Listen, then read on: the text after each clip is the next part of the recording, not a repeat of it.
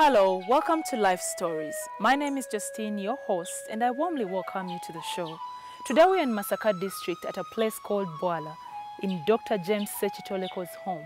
Here we visit a man that was known by many as a smart, intelligent, and articulate legislator. He was the Choteda County Member of Parliament, a well-known, established lawyer and journalist. In 1998, he was involved in a terrible accident that changed his life forever. Today, after 14 years, he is restricted to a wheelchair and still battles effects of a stroke. This is the story of Honorable Patrick Kiggundu.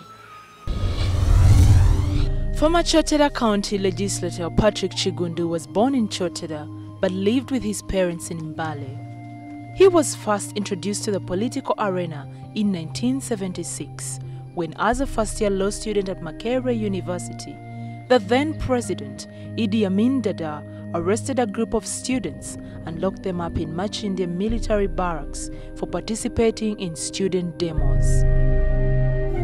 On his release, he fled the country and continued his law degree at Nairobi University, graduating in 1980.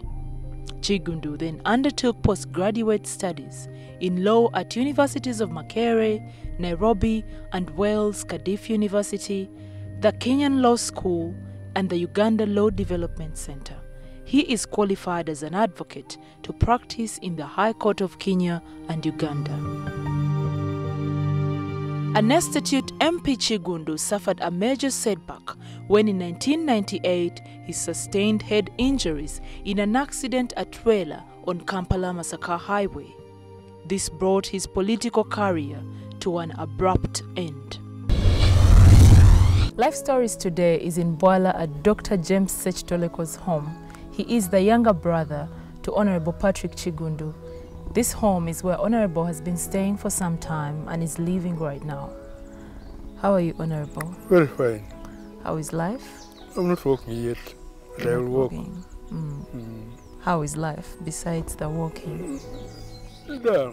What are some of your memories back then, before the accident, as a youth, at the university, law student, very vibrant MP? No, I started school in the most primary school in the Mbale district. I was there until one school until primary 7. That was the best. So I went to Mbale secondary school.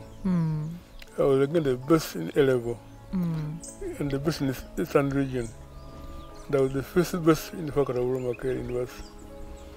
What do you miss about your days in Parliament? What are the memories you cherish? There was heated debates, and I was not active in it. I miss it. You miss it. Do you recall this accident? No, just a little sleep before Lukaya. So there was a car crash, a clash between two cars. And I lost consciousness immediately. So I only woke up when I was in the hospital. How long did you spend in the coma? You know, I bet you were told when you recovered. I can't be exact, but about a year. You spent about a year? I can't be exact. In a coma? No, not in a coma. In a coma I was there about 4 months. And I was in the hospital. And I've been unable to walk since then. As you find me, I was like that all through. Is there anything that complicates your health most? I'm fine, but I can't walk. And my hand is a bit embarrassed. My hand is not okay. Are you still passionate about politics right now? Very much so. You keep up with the current affairs? Exactly. Also, I don't know what is happening. How do you feel about the lady speaker for the parliament, Honorable Rebecca Kadaga? Kadaga is one of the most effective speakers we have had since independence. By the way, she was just 1 year ahead of me. She joined in 75, I joined in 76. And she was the youngest, but she was still effective. You could see an effective woman. How do you feel about the 9th parliament? Do you think it was better than the 6th, where you are? I was in the 6th parliament from 1996 to 2001. But 9th parliament is more effective because it has a younger generation. They've been battling with corruption. Do you still believe in your party, NRM? Of course I do. So we should wait for you 2016. Even I'm okay. I still have belief in parliament. Oh, okay, please. Democratic parliament. Honorable, you being in this state, do you value life more than you did then? I would say the position I am. First, I was very passionately depressed. It has taken a long time. I'm stabilizing, but I miss the past. But I'm stabilizing now. Does this incapacitation make you miss those positions, or you miss your normal stature? You can. Sentimentally, I miss it because I was a small boy, and at my age I had made life. I miss it, but it has been a long struggle to be what I am now.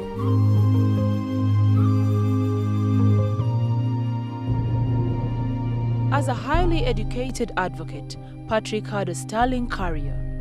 While in Kenya, he worked as a counsel to the City Council of Nairobi and lectured in law at the Government Training Institute in Kenya.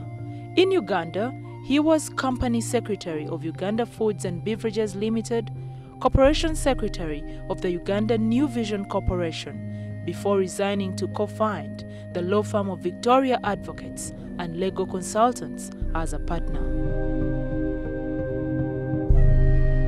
He has also lectured in law at Makerere University and the Law Development Center.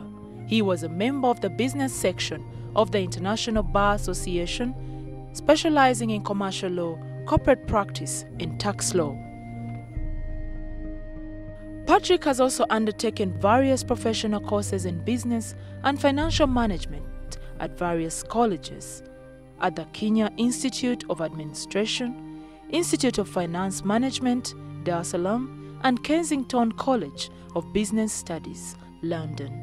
He is a certified public secretary of Kenya and an associate of the Institute of Chartered Secretaries and Administrators. To top it all, he had all the markings of a brilliant statesman. 14 years after the accident, he has been relegated to leading a quiet life in the countryside. How do you spend your free time now? I read. You read? I write. How do you keep up with the current affairs that you're so passionate about? I listen to the radio. I read papers every day. Papers in Uganda, English, I read all of them every day. So I follow, and I have chats with people. All right. As a matter of fact, this country, Uganda, was robbed of an articulate lawyer, legislator, and journalist. He can no longer deliver his important services to this country because he's battling a stroke after that terrible accident and has been confined to this chair for 14 years. Life Stories returns shortly with Honorable Patrick Kiggundu.